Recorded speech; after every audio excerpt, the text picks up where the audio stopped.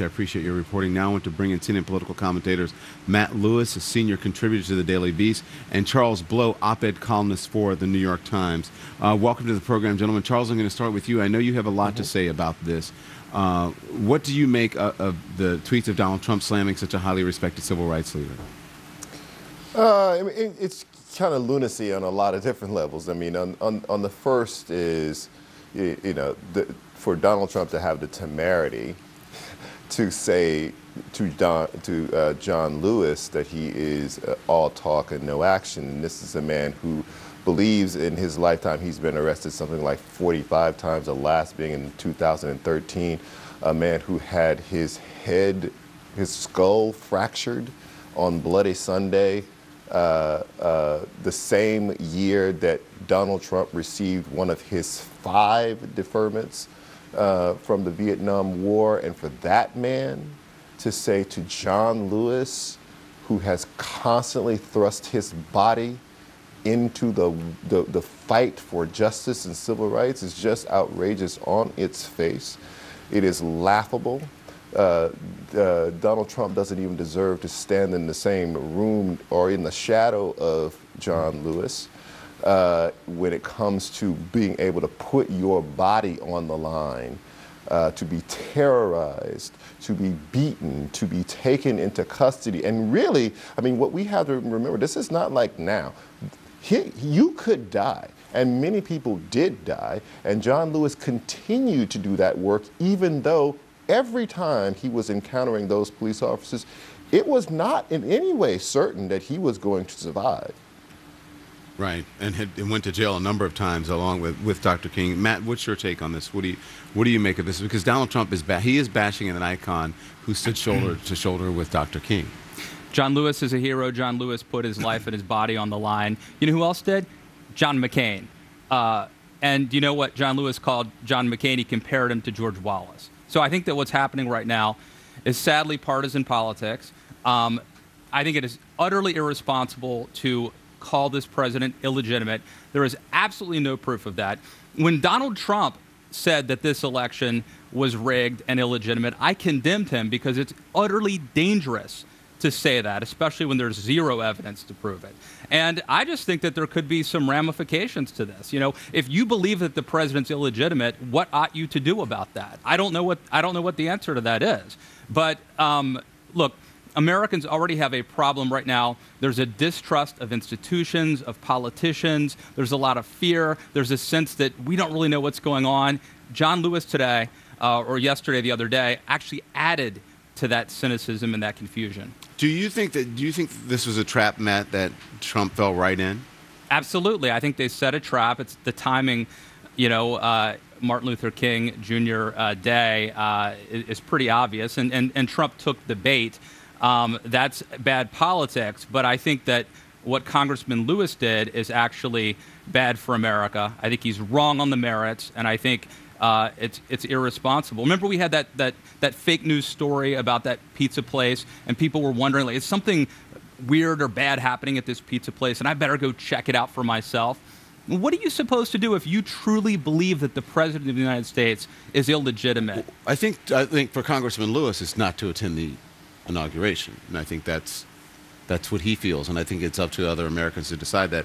But I have to ask you the same question and you did mention John McCain as well, and we should not forget that Donald Trump also said he likes heroes who are not captured. Yeah. So he attacked John McCain as well. It's an equal opportunity. It's an equal opportunity offender. Charles, saying illegitimate throws it right back to the whole birther movement. Does it? Is that what people think about when they? I just want to make sure. I want to make sure that I say on the record right now, with a clear conscience and in full access of my faculties, I too believe that Donald Trump is illegitimate because I know the meaning of that word, right?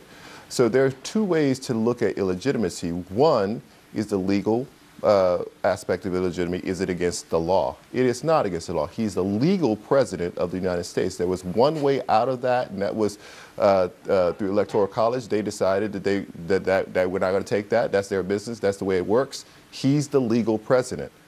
That legitimacy is intact.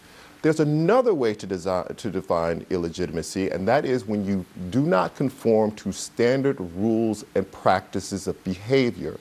And the fact that two things happened that completely do not conform to our standards of practice and behavior.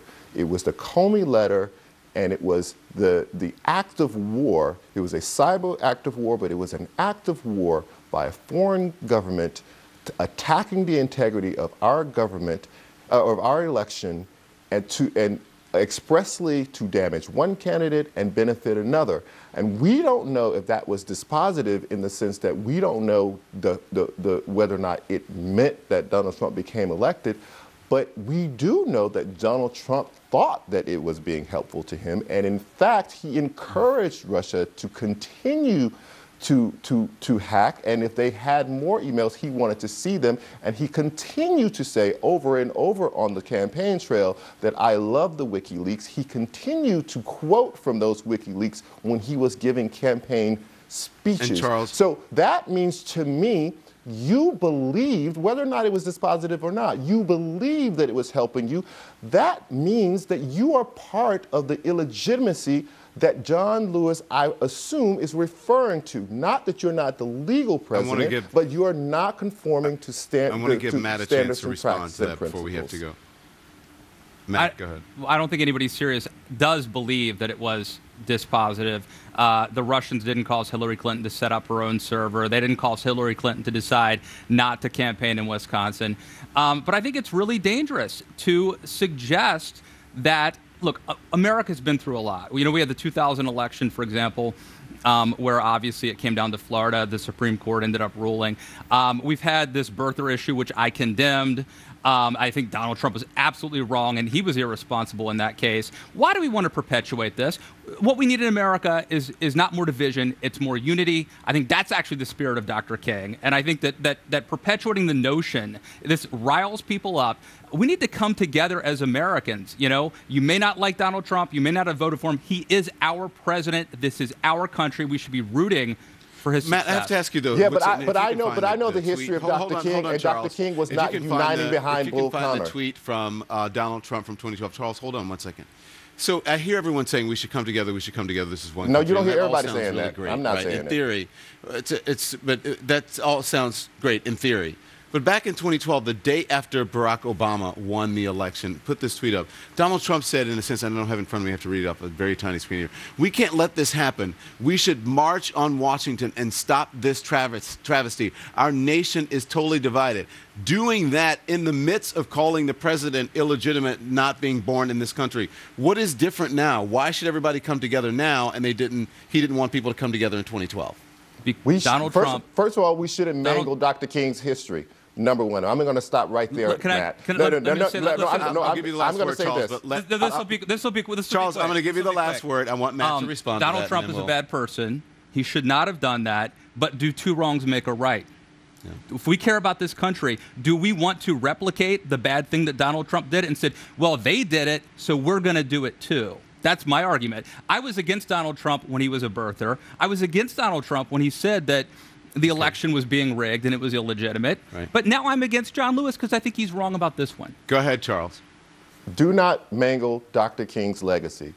Dr. King was not getting in line with George Wallace or Bull Connor. He was not getting in line with the racists. Dr. King was throwing his body into the breach and getting arrested some 29 times in his life. Dr. King was not saying you must unite behind someone who you believe is doing something wrong, ever. He was telling America that you must stand up for right all the time and put yourself on the line if you have to do that. Okay. Is Donald Trump Bull Connor? Is Donald Trump George Wallace? I think that's the Donald Trump is a lot of things. You don't even want to get me started on all the ways that I find Donald Trump to be offensive in the highest We only have order. limited time. Thank you, Charles. Thank you, Matt. I appreciate it. Straight ahead, Donald Trump's preferred method of communication is by using Twitter, but many people, including foreign leaders, find it unnerving. Will he stop tweeting when he becomes president?